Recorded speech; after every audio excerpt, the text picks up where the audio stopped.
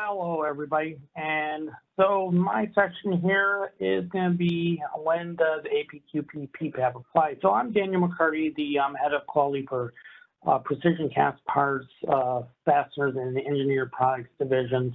So I've been representing PCC structurals because I used to be in structural, so I've been kind of attached to the AESQ as the deputy or delegated voting member for the committee. So I've had a lot of experience with the development of the AS13100 as well as participating in this subcommittee. Next slide, please. So it's January 1st, and you receive a purchase order, and within that purchase order, you're going to either get a flow down from one of the aircraft engine OEMs, such as Rolls-Royce and Sabre, or well, we can say Pratt Whitney SQR01 or GE S1000.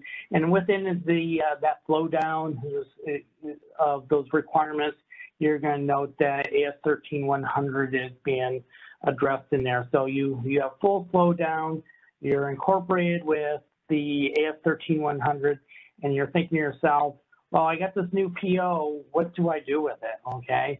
I have a lot of legacy product. I have also some new product. You know, does APQP and PPAP apply or doesn't apply? So there's various elements to consider when we're looking at this, right? So if we have product that has not had a existing APQP or PPAP package previously, then you would consider that legacy product unless you've made some changes, or maybe the customer's made some changes to the design.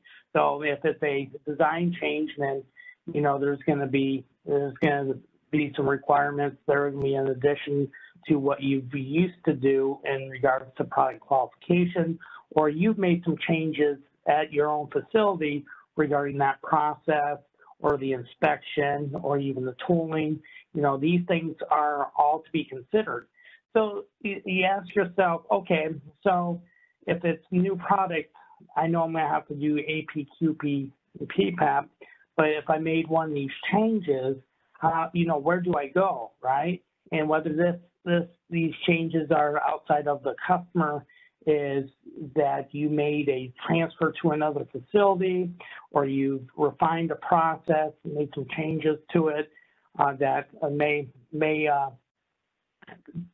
be considered very significant. And when I talk about significant versus insignificant, whether it's negligible, I think at the end of the day, you'd have to really rely on your point of contact to determine whether or not that, from a customer standpoint, if this is considered significant.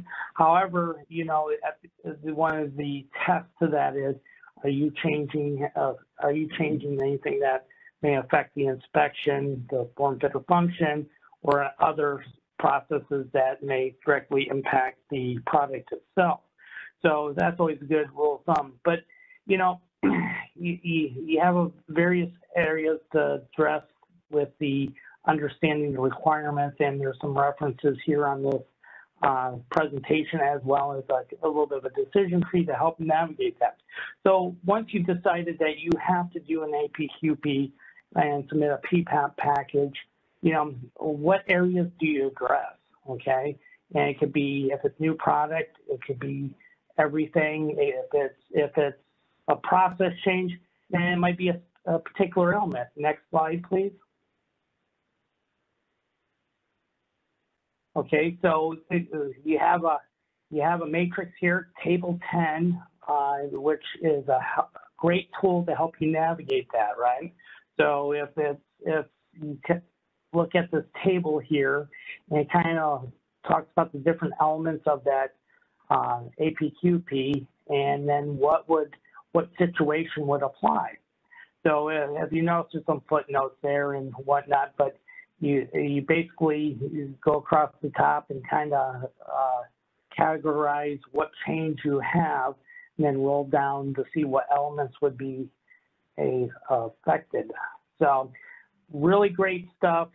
There's definitely some tools to help you navigate the end of the day, if you have any questions, contact your customer rep to get further clarity. There's also the RM13145 that has a lot of good stuff in there to help you navigate, as well as the SAE training courses. So with that said, I'm going to turn it over to the next presenter.